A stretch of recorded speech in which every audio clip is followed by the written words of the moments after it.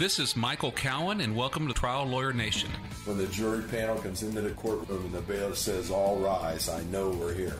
And it doesn't matter who they are, nobody should be above the law. A lot of us talk about that, but you've actually done it. That's how you also maintain quality control over your practice. Yeah. That's a question I get asked a lot, and here's the answer. Welcome to the award-winning podcast Trial Lawyer Nation, your source to win bigger verdicts, get more cases, and manage your law firm. And now, here's your host, noteworthy author, sought-after speaker, and renowned trial lawyer, Michael Cowen. Welcome to Trial Lawyer Nation. Today I have our firm's in-house marketing director, Delisi Friday, and we're going to talk about what we're doing to market our firm because we were going through and planning our 2020, reviewing our 2019, what worked, what didn't work, and we thought, man, this might be interesting to some other people that are trying to get cases, because we talk a lot about with what to do once you get the case, but if you don't have a good case to work on, it doesn't matter how good of a lawyer you are. So how are you doing today, Delisi? Good, how are you? I'm doing all right. So since you're my guru on this stuff, I wanted to talk to you about, we are, despite the fact that we are constantly doing a ton of things for marketing, we've been spending a lot of time in this last few weeks just really assessing, what is it we've been doing, what's it cost us, and what good has it done us. Why is it important, do you think, to assess your marketing efforts every year or periodically? I think it's important for a few reasons. First, you have to find out, is something working? Second, you need to assess it before you don't have a chance to make it work. So if you're in the middle of a marketing strategy, you see it's not working, but you've already discussed that maybe there's something you can do to pivot and make it work, it's important to assess it soon enough to do that. And then also to figure out whether or not it's working and you should continue to do it, or maybe you should be doing something else instead of that. Or double down on what's working. Absolutely. Yeah, I think that's one thing that, and I've been guilty of this even though I've learned about it, there's something called the sunk cost fallacy, where once you've put time, effort, money into something, you keep doing it even though, because you've already spent so much time, money, and effort, even though if it's not working, your future efforts would be better off somewhere else. And I think an example of that is our magazine. We've been doing for a couple years now like a beautiful, and you write great articles and it looks gorgeous, Thank you. monthly magazine. We've been sending it out to over 1,600 lawyers, but it's not successful. Yeah. And the fact that it's not bringing us in cases, which is why we do that. Exactly. Everyone told us how much they loved it and how much it made us look good, but it hasn't. We did it, and we talked to our top referrers about how they heard about us. We can't point to really any cases, or maybe one case that was from that, and so we looked at, assuming it was that one case, what did that one case bring in versus what was the expense of producing and printing and mailing out 1,600 magazines a month. It just didn't make sense to continue doing it. Well, and you mentioned the other day, you said it's excellent branding, but is the branding bringing in a case? Yep. So at what point do you say that's great branding, but if it's not bringing me in a case, then why am I spending the money? Yeah, and it's one thing if we'd quit after 3 months, but after 2 years, Yeah, we gave it a good shot. And so everyone who liked the magazine, I'm sorry. It was fun. We liked doing it, but since it didn't inspire anyone to refer us big cases, we just can't. We just can't. Doesn't make any sense to spend the money. If I'm just going to go waste $5,000 or $6,000 a month, I can think of some much more enjoyable ways to do it than sending out a magazine. Well, and that's the fun and also the scary part about marketing, because we can do something fun that we think is going to be really great and bring us in cases, but the scary part is it might not. So that's just what marketing is. Yeah, and I think sometimes you have to do, 10 things to find the one or two that work. Absolutely.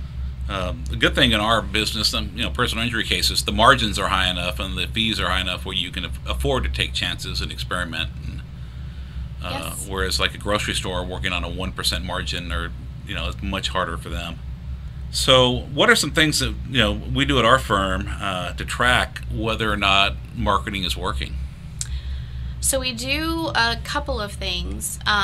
First, we track all of the leads that come into our system, and I think one of the great things that we did this year is we changed the way we tracked it For those of our listeners who use needles, we used to create all of our intakes in needles, give it a case number, and then close it out if we rejected it. But what we did this year was, and it sounds really simple, but we just created an Excel spreadsheet. And we wrote down every referral that came in, and then we took notes on what was happening with that referral and if we accepted or rejected it. And that's how we tracked what we were doing. Yeah, one big weakness with a lot for our practice, which is attorney referral-based practice rather than people calling into us. One big weakness we had is that needles and other case management systems, to even create an intake, you don't have to create a whole case, but to even create an intake, you have to have someone's name. And a lot of times I ran into so-and-so at the courthouse, they told me about this kind of case, I don't know the client's name, I don't know any details, I just know we need to follow up with this lawyer to see whether or not this is a case we want to take or not.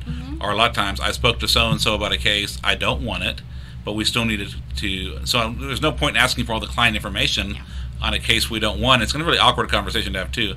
So, hey, are you interested in this medical malpractice case? No, I don't do medical malpractice, but can you give me the client's name just in case so I can have it from my database? I mean, that doesn't work. I mean, it would be offensive and weird. Well, and it also gave me a chance to figure out who's emailing you all of those cases or who's texting you, or do you get more cases when you see someone in person? So it had that effect as well. Absolutely. And then, it also keeps things from falling through the cracks. So when I just run into somebody in the hallway, if I tell you about it, then you guys are really good about bugging me, like, what about this one? Have you followed up? Because I'm not the best at that without help. And so what are some of the things you've learned now that, you've got a better feel for, where our business is coming from? So one of the things I really enjoyed about tracking our leads differently this year is I could see when we were getting referrals from someone new and when we were getting referrals that came after a seminar. So this year we did a great job of being out and about and speaking at different seminars throughout the year. So when we were tracking, I was able to see if there was someone new who came after a seminar, which happened this year. And so when that happened, I could see the types of cases that they were referring to us. And if it wasn't something we could accept, then I could have you or Sonia or Mallory send a note saying, hey, thank you so much for your referral. These are the types of cases that we accept. So the next time they refer something, it's something we might accept. Yeah, that's one thing I've learned that we just have to do, and not to be ashamed to ask, is say, these are the cases we take, and these are the cases we don't take, and just to be real clear, this is what we would like. Because I found it both ways. One, people still call us on medical negligence cases, and I respect people that do them. They need to be done, but since Texas had our tort reform in 2003 and made those very hard to make money on, I don't do them anymore. So it's been 16 years since I've done one. But yet people still send them over on a regular basis. On the other hand, some of our top performing lawyers thought that my standards on trucking cases were higher than they actually are, that we would only take catastrophic injury or death cases. And luckily I'd had lunch with the guy and explained to him that, we would have lost out on some good cases that are, mid-six-figure cases because he thought that we were too big for our britches, or, we weren't taking those anymore. So it's, I think, really important to just not to be ashamed to say this is what I want and this is what I don't want, and just put in writing and let people know. Well, and I think from a marketing perspective, you should always do that. Even if people are consistently referring you cases, you should still remind them what you take and what you don't take, just in case saying that helps them refer you another case they didn't think of. Yep. The one thing that really, and I knew this, but it really reiterated to me when we really looked through, we had the best year we've ever had at the firm this year. And, it was after doing an extensive marketing effort for 2 years. And so the initial thought was, well, it's because we're doing all this marketing, it's great. But then when we dug and we tore into the numbers, we found that the sources of these cases that made us do so great were lawyers that were referring us cases, and we'd had long established relationships prior to us doing any kind of major marketing, back when I was just doing lunch and beers with people. Yep. And so it really caused us to reassess.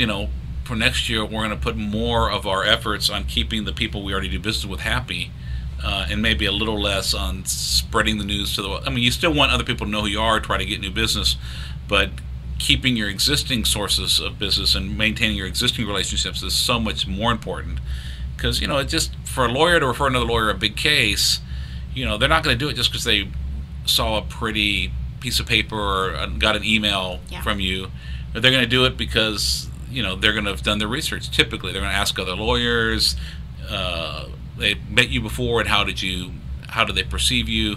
So I think that tending to those personal relationships and not taking them for granted either. Oh, absolutely. Is so much more important than anything else. And I think trying to learn to be systematic, because when we don't track it, I'll go 3 months and not purposely without talking to one of our important referral partners, because I'll be so busy working on the cases that I just forget to go market. Mm-hmm. And I think that also is a great example of why it's so important to reassess what your marketing efforts are and how they're working, because we wouldn't have known that unless we were actually doing our homework and trying to figure out where are these cases coming from. Yeah.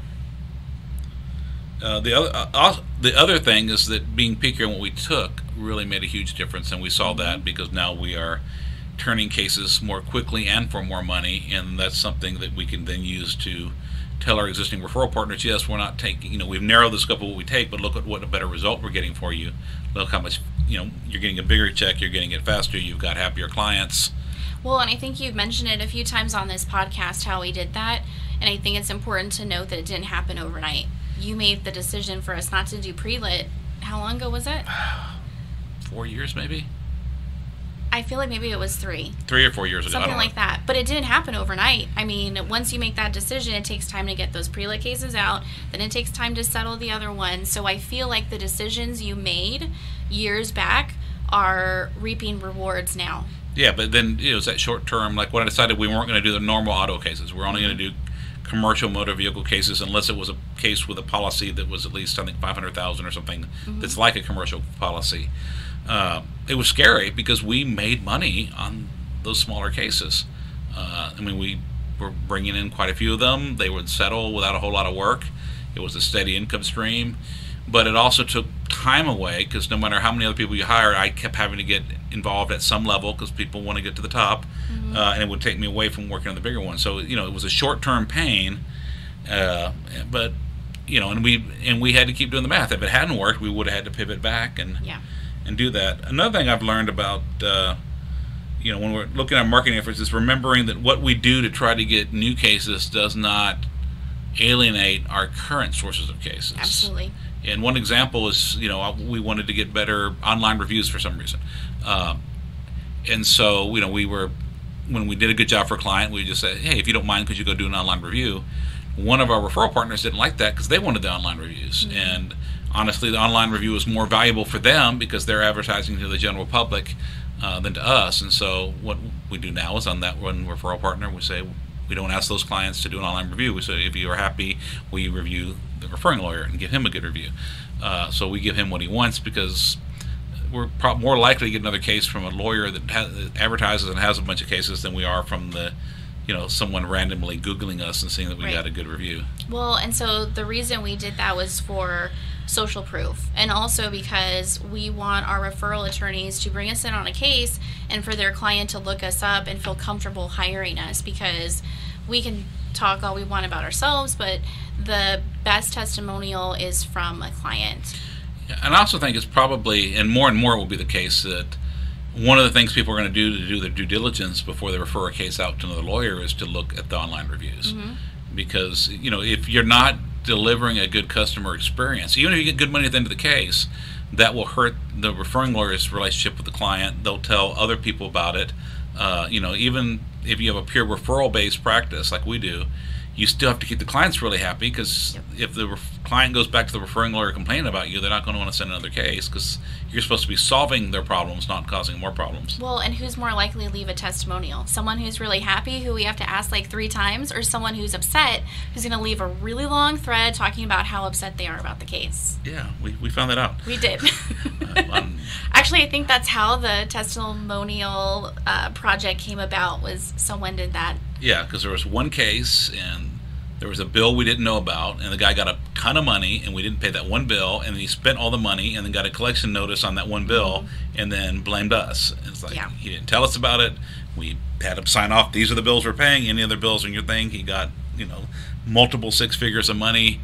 It was a bill in the hundreds of dollars, not even $1,000, but all of a sudden, because we wouldn't go pay that bill out of our pockets, we're the bad guys. Well, and then from a marketing perspective, when I saw that, I I can't respond in the way I really want to respond because I'm upset someone's going to say something bad about us because we worked so hard on his case.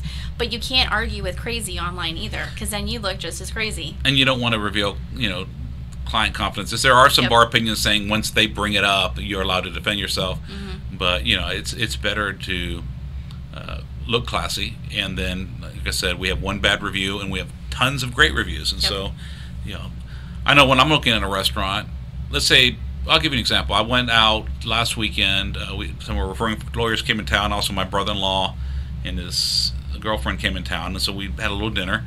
And I was looking at restaurants. There's an incredible seafood restaurant called Rebelle. Mallory had recommended it.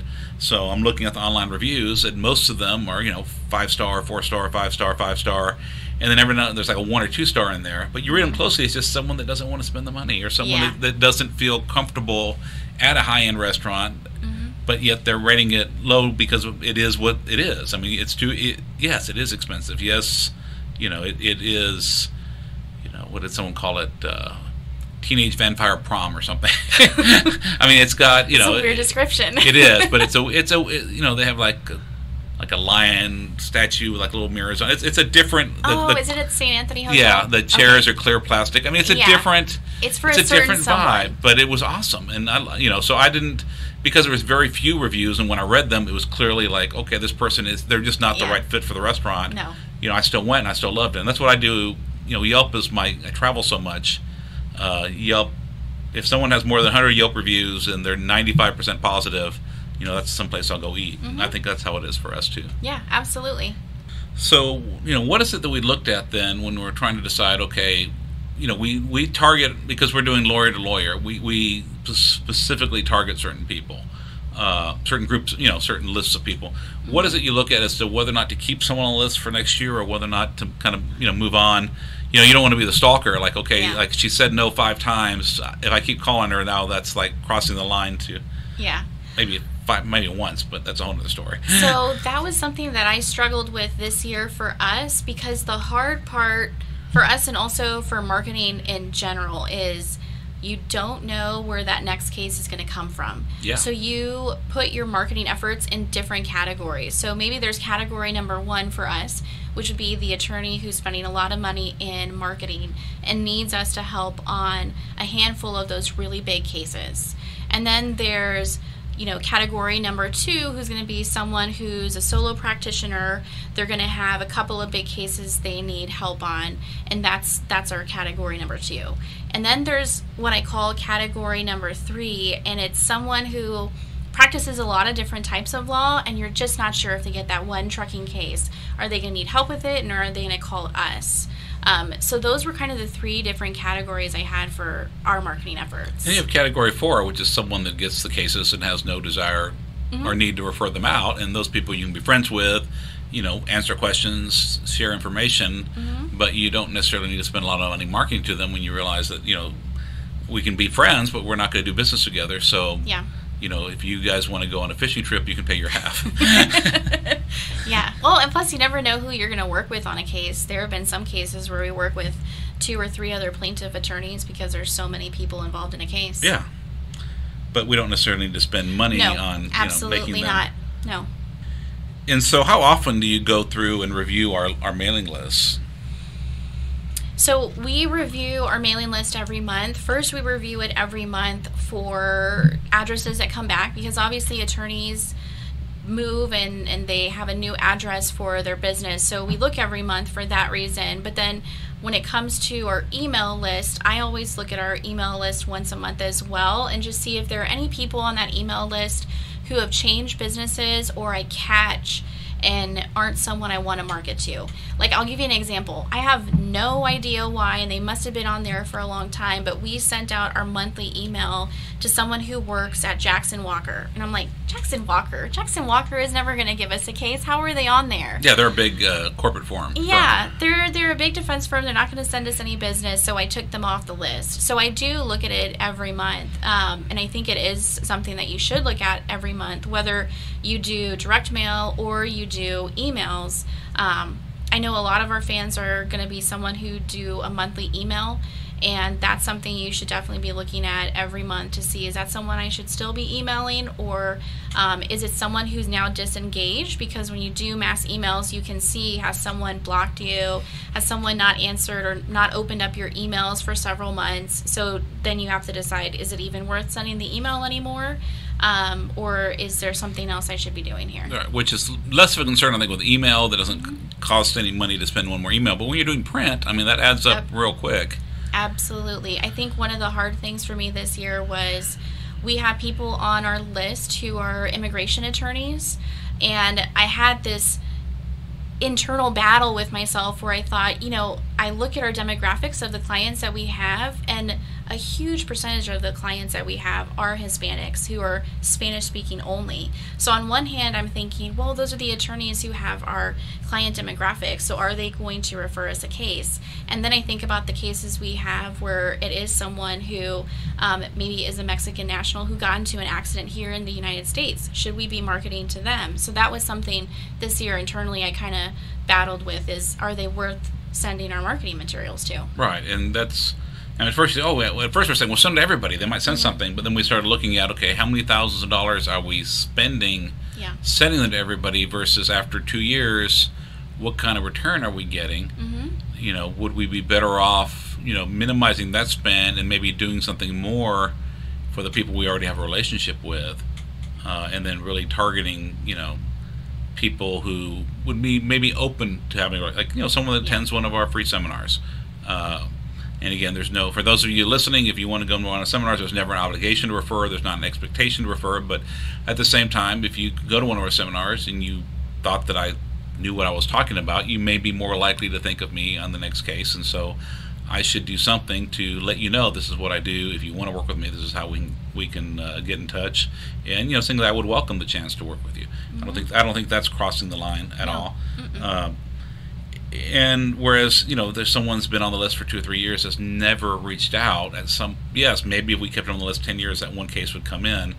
But when you look at the number of people you have to send stuff to, and then the amount of work it takes to send out something someone will actually read, it just doesn't make sense. Well, and I feel like that is indicative of where we are in our marketing strategies right now.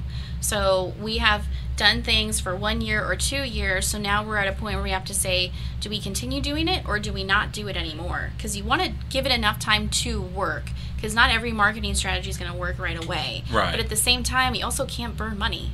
So you have to constantly be assessing what's working and what's not. Especially if you can take that same money, and if you still want to spend it on marketing, give some incredible experiences to those people that you do a lot of business with, so that they will, okay, so if I refer a case to this person, not only will they work hard at the case, pay attention to it, keep my client happy, give me a big check at the end, and maybe more quickly than someone else would, but they also found out what my favorite band was and flew me to the city where they were playing and got me a VIP experience with that band and took me to a great dinner, and just find extra little special things we could do for the people, as a way to say thank you for what they've done to us. Those personal relationships are invaluable, and I think that's really an important part of our marketing strategy. Although I found that even more important than the big gestures like that is just time. Just the people that, if you have a referral relationship with somebody, you just have to go and give them FaceTime. Just go by and have lunch. Go by and say hi and see how someone's doing. Yep. And you don't have to ask for a case. It's just you have to maintain that relationship. And it's like a marriage. If you never have date night, I think if you never ask your wife out, somebody else will. If you take someone for granted and you don't show the love, then there's 50 other people out there wanting to show them the love. And realistically, there are 50 other people who would want to show our referral attorneys love, so we can't take it for granted at all. There are lots of other great firms in Texas, and we have to respect them, and a lot of those lawyers do a wonderful job. So, how do we differentiate ourselves? We try to with the results, but there's also a lot of other lawyers that get great results, so we try to do it on the experience and the relationship. I think the customer experience isn't just for our clients and our cases, but also our referral attorneys. Each year, the law firm of Cowen Rodriguez Peacock pays millions of dollars in co-counsel fees to attorneys nationwide on trucking, commercial motor vehicle, and product liability cases. If you have a case involving death or catastrophic injuries and would like to partner with our firm, please contact us. We would be honored to review the case in detail, discuss where we believe we can add value, and create a mutually beneficial partnership. You can reach Delisi Friday by calling 210-941-1301 or send an email to podcast@triallawyernation.com. She will coordinate a time for Michael Cowen to speak with you in person or by phone to discuss the case in detail. And now, back to the show. Yeah, that was a big lesson for me, is going back, and I think when we started doing surveys of our referring lawyers, and figuring out what is the referral lawyer experience, because the biggest complaint we have is someone, and not just with us, but saying with other firms, that they would send a case over, and then they would hear nothing, and then until they got a check or got a phone call saying there was a problem with the case, they're going to have to settle cheap. And I didn't know people did this, or even we need to redo the deal because the case wasn't as good as we did. So I need to, not only is it not going to be a great settlement, but I need you to take a smaller percentage because I did a lot of work on it. You would never do that. I would not. That's stupid. Don't do that. Don't do it. Keep your word. It's even if you lose money on this case, the relationship is worth so much more. Your integrity is worth so much more. Yeah, but the relationship, if you look at the lifetime value of a customer. So in personal injury, most of our clients aren't going to keep coming back. I mean, right. There's only going to be so many bad injuries someone's going to get that are the fault of some other solvent person. And once you've had a couple, I mean, the pre-existing conditions would ruin your case anyway. Whereas if you get a relationship with another lawyer that gets cases that refers out, some people don't like to do litigation. Some people do litigation to a certain extent, but then when it gets to a certain level of expense or complexity, they'd like someone to team up with. When you find those people, they're worth their weight in gold, and because you will be getting cases from, we have people that we've been getting cases from for 19 years. Wow. And we've been able to maintain those relationships, but part of that is, what kind of experience do they have working with you? Have you kept them informed as to what's going on? Do they feel valued? If it's a bigger case, you talk to them about the case before you're going to try to go to mediation, so that they can put their 2 cents in and they can have some idea of what's going on and what the case value is, and so they don't just get a big surprise in a bad way if the case didn't turn out as much as they were hoping it would. Well, and that's why you call it a partnership too. It's not a partnership if you're doing everything and you're not keeping your referral attorney engaged in any of it or updated any of it. So it's a true partnership. Absolutely, and we've been blessed with great people, and and you have to give them what they want. Like some of our referring lawyers want a meeting every month where we go over the cases with them, and that's fine. And actually, those usually work out really well for both parties because one, they know what's going on, but two, they're often, a lot of our referring lawyers in other cities, they often talk to the clients. We try to make sure we talk to them at least once a month, but they're often seeing the clients more than we are. They often know more things about the medical treatment before we do. They know something about the client. Maybe the client would tell them something that they wouldn't tell us, so we learn things there. And invariably, we have those meetings, and then every meeting, second or third meeting, oh, by the way, we've got a couple other cases we want to talk to you about. Yeah. So it's good for both of us. Other people really and truly just want to know when the check's coming in. They don't want to, I sent it to you because I want you to do it. I don't want to be bothered with it anymore. And we respect that too. But most people at least want to, maybe not monthly, but want to have some check-in, some idea what's happening on the case. Absolutely. One other thing we did this year is we combined our marketing and our intake department. So we had people in intake were kind of working on what I would call the case management end. I mean, our regular firm manager was supervising them, and they were kind of, it was intake and legal assistants kind of being in the same unit. And now we moved intake being supervised by you, our marketing director, instead of being supervised by the main firm manager. What do you think about that? So first of all, I love it. I'm really happy that we did that because I saw our marketing efforts to a certain extent. I knew cases were coming in, but now that I manage the intake department, I can see the type of cases that are coming in. I can assist when I need to. If there's some issue, as soon as a case comes in, I can jump on it right away. And because I'm a part of the process when we develop that relationship with the referral attorney, it just makes it so much easier for me. I think it's also helping prioritizing, because you used to get excited because, so-and-so sent us a case, and then you find out so-and-so sent us a case that we would never want. Yes. And it's not the kind of case we do. and you find like, okay, this person's been sending us things, but none of them are what we want. That person's not as valuable. Yes. As from a marketing perspective, not that they're not right. Everyone's valuable, and not that we don't want to be friends with them. But as far as when we're prioritizing, how we're doing some of these really exotic, expensive experiences we're providing for people, someone that just doesn't have what we want, like I said, doesn't mean we can't go do something together, but it means we're not going to go spend $10,000-$15,000 taking them on some magic special trip. And it went from, because we're talking about how important it is to assess your marketing efforts and what's working. It went from seeing these referral attorneys with numbers next to them and knowing them personally to actually seeing what those numbers are. So now I can see, okay, we have one referral attorney who sends us 20 cases in a year, and then we have another referral attorney who sends us 5 cases in a year. And before, those are just numbers to me. But now that I manage intake, I can see those numbers differently. I can see them in the cases and what the value of those cases are. So I look at those numbers so much more differently than just on an Excel spreadsheet. Yeah, and for one of our referring lawyers, I'm thinking of, for example, he probably only spends 4 to 6 cases a year, but those cases are worth so much more than the average case, because we've developed a relationship where he's a really good lawyer, and for most of the cases we do, he can do himself just fine, but because of our long relationship, there's some really big monster cases that are going to cost a lot of money and need a lot of effort that he brings us in on. And frankly, if we only had those cases, I mean, if it was just Mallory, Sonia, and I, and his 4 to 6 cases a year, we'd probably make a pretty good living. It would be scary, but you're right. You're very right. Because we've been blessed with someone that's sending over multiple 7-figure cases multiple times a year.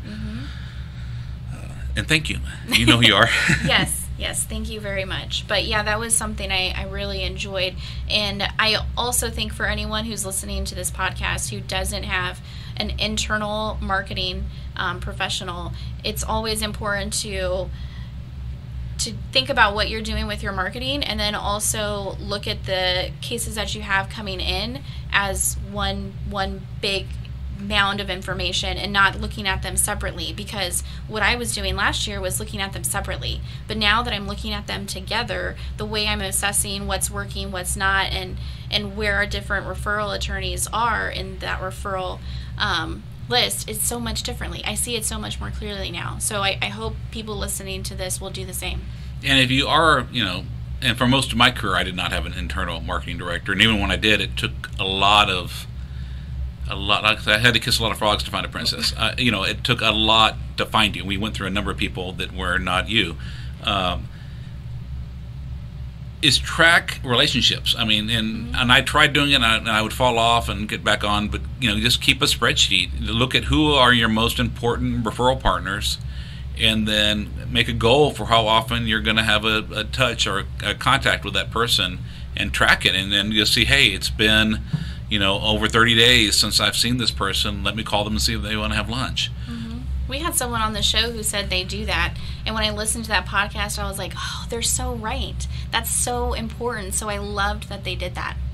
Yeah, we actually have a Needles marketing case called Contact Referring Lawyers. I just haven't been doing it because I've got you, and I don't have to. But I'll be your Needles checklist reminder. But it's still something I need to do. I mean, I have to get off my butt and travel and go have lunch and meet with people. Because if I don't, even if you had a long 10, 15, 20-year relationship with somebody, if you don't tend to that relationship, it's just they don't necessarily think of you. And they're again, it's like a marriage that you have to give someone love and attention and respect. It's not like a marriage in that you don't have a vow of fidelity to each other. There's another word for that. My brain's not working. Well, and so the person doesn't have. I mean, they have no obligation to not work with somebody else. It's because that's not part of the deal. And so if you don't just re-earn their business constantly, someone else will come and take it sooner or later. Well, and we have a couple of referral attorneys who used to refer to someone else, and now they refer to us. And that's a constant reminder to me that we could lose someone, and you don't know when, so you have to tend to that relationship. Yeah. And there was always a reason that, the people that had a long-standing relationship with someone else, and we're actually pretty respectful of those. I don't go trying to poach referring lawyers from another lawyer, but, we were working a case along with the other person. The other person had frustrations in the relationship. The other, I guess, gaining lawyer or litigation lawyer did not tend to the relationship well, and they asked us would we do a case, and we said yes, and all of a sudden that led to a series of cases, and unfortunately it led to some other people not getting as many cases. But it was a lesson learned, because now the customer experience is our client and also our referral attorney. Yep. You just have to just constantly be working at trying to give that experience, and then I think doing surveys is important. I like the little Survey Monkey thing, because it allows someone to give an anonymous feedback, and I think sometimes it's hard to get referring lawyers to sometimes do it. I almost have to call everyone asking, I'm going to send this, it's really important, I want to make sure I'm giving you a good experience. But sometimes people will tell you things when they can do it anonymously that they would not tell you because of the relationship. They don't want to hurt your feelings, they don't want to rock the boat, and you really want to know when you have those little things that irritated somebody, even if it's just a little thing, because if you can fix it, that next case could be a case with $1 million fee, or even if it's just a case with a $10,000 fee. I mean, to learn that you could have had someone in your office use a different tone of voice on a phone call, or just gone to have lunch with somebody to smooth something over and not lost that money, it's really a good return on investment. Well, and I think that's something I really enjoy about my job, is because sometimes someone will feel more comfortable telling me something like that versus telling you, because it's always hard to say something like that to someone's face. So that's something I really enjoy about our relationship, is the referral attorneys do feel comfortable sharing that with me too. And I think that's part of the reason why I also enjoy the one-on-one connections we have with our referral attorneys, because it gives them a chance to tell us if we can improve somewhere. And so another thing we've been trying to do is just I don't work with any quote-unquote legal marketing firms, because I find that a lot of people that do legal marketing do triple the price for half the results of non-legal marketing. I think we lawyers are kind of viewed as suckers in the marketing world, rich suckers, or at least they think we're rich. We don't. A lot of us aren't, but compared to a lot of other small businesses, the lawyers have disposable income, and we always seem to be suckers for the next shiny object syndrome. So what are some things that we've done to try to avoid getting ripped off and to find people who do good work at a price that's fair? So we have a relationship with a marketing company that doesn't have a lot of legal clients, and that was on purpose. And when I first started with you, we started with a company that did only legal marketing, and I understand exactly why you said what you just said, because I thought, well, my gosh, we paid so much money, and I didn't feel like we got the quality that we deserved. Our cases. Yeah, it didn't work. Again, going back to the assessment part, it was clearly not working, so we had to. And their solution was always, well, you just need to spend more money. Yes. Oh man, it was like a money pit with them. So, I think for us, what we learned was reaching out to individuals who don't have very much, if any, legal in their background. And it's not just with our marketing efforts only. We also hired a graphic designer locally on a contract basis to help us with visuals for our cases when we're preparing for trial. And having her work with us and not have a legal background actually helped, because it helped us understand when we were creating a visual that someone who doesn't have a legal background could not understand. And I really enjoyed using her for that reason, because sometimes we get too close to something and we don't want to look at it from that perspective. And having someone without a legal background tell us, I don't understand that, made so much sense. Yeah, I think the only drawback to having somebody without a legal background working on your marketing team is they don't necessarily understand how people in your target audience think and make decisions. And our target audience is other plaintiffs' attorneys, and so one thing we've had to do is that we've had people suggest things to us that quite frankly would be insulting to our audience, because it's hard sell stuff. I mean, we can never suggest that the lawyers we work with couldn't do it themselves or aren't good enough to do it themselves, because they are, frankly.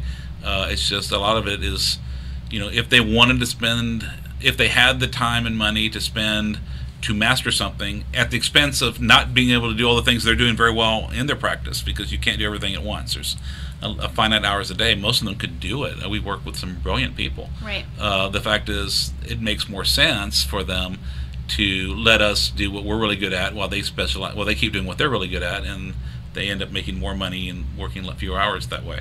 But getting someone to understand how to message to something that will persuade someone to work with you without turning them off or insulting them has been a challenge. I think the same thing for, I think there's a lot of lack of understanding a lot of the online marketers and how potential personal injury clients actually make decisions. And there's a reason why quote-unquote cheesy TV ads are what a lot of the TV lawyers do, because they work. Yeah, And absolutely. when we had Jim Adler on the show, we talked to him, the Texas Hammer. He tried doing a kinder, gentler thing because people were criticizing his ads and other lawyers were giving him a hard time. And he tried to do something that would be more popular with the lawyers, and the phone stopped ringing.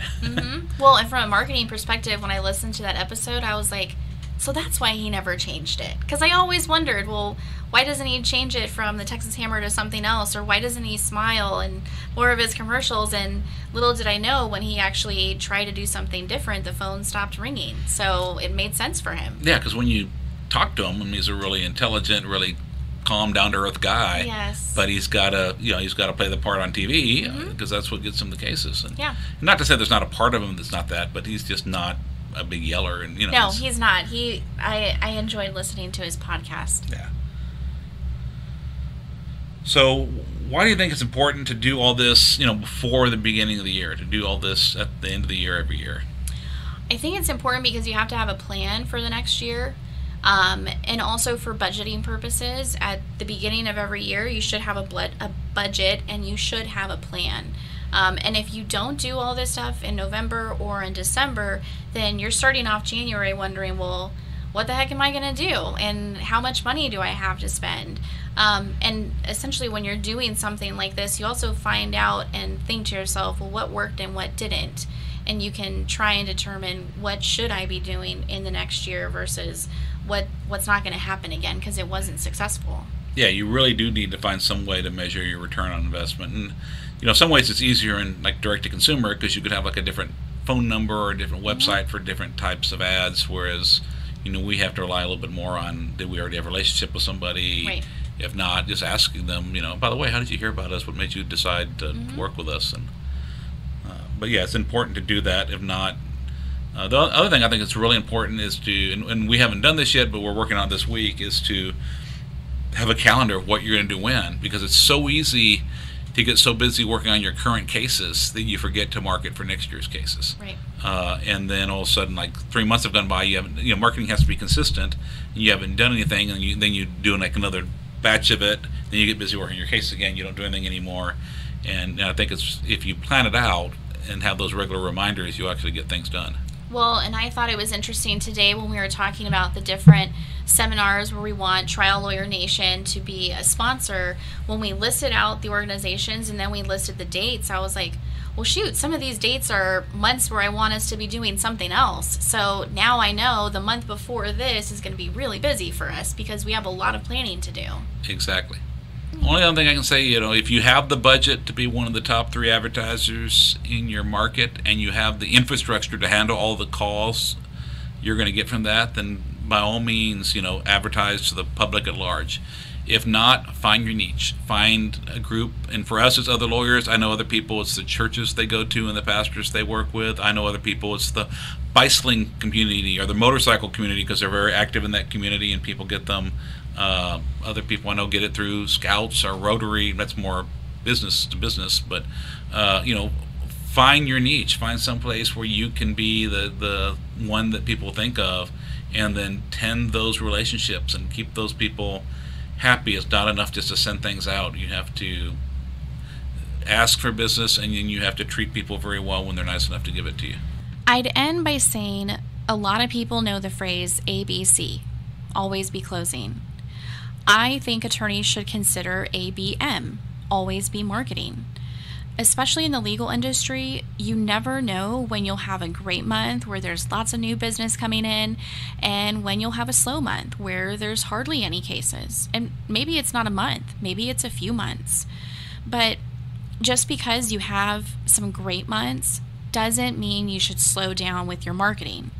We're fortunate because you can always co-counsel with another attorney like you to help out during those times where you've got a lot of cases coming in.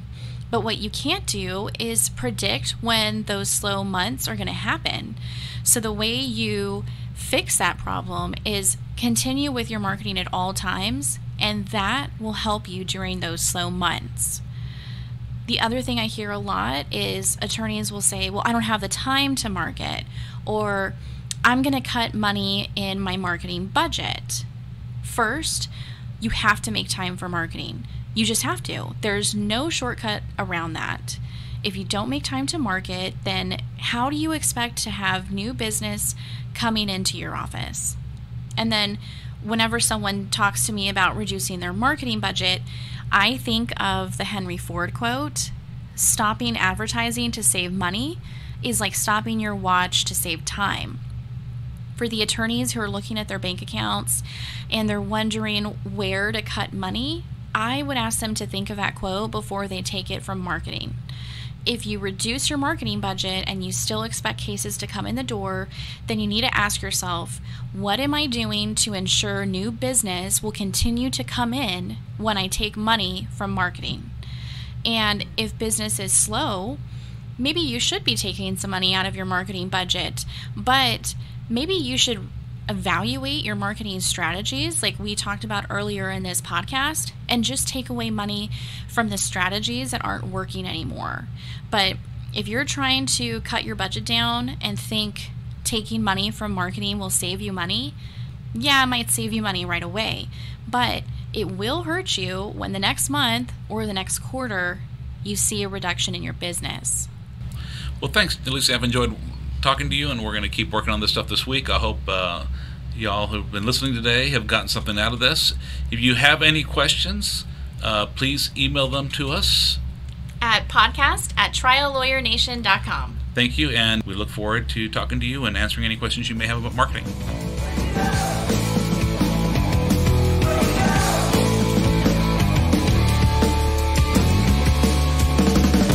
Thank you for joining us on Trial Lawyer Nation.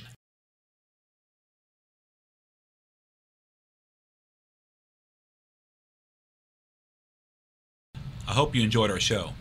If you're listening to this episode on a mobile device, please click on Ratings and Review and leave our show a 5-star rating and write a review. And if you're listening to this episode from our website, please leave a 5-star rating on the episode page. We'd love to reach more listeners, and doing this will help more attorneys find this podcast. You can also visit our website at www.triallawyernation.com to opt into our mailing list so you can stay updated on our new episodes. I promise we won't spam you. And thanks to your feedback, we've improved our podcast website. There's now a resources tab that you can click that shows you all the books we've mentioned on our podcast.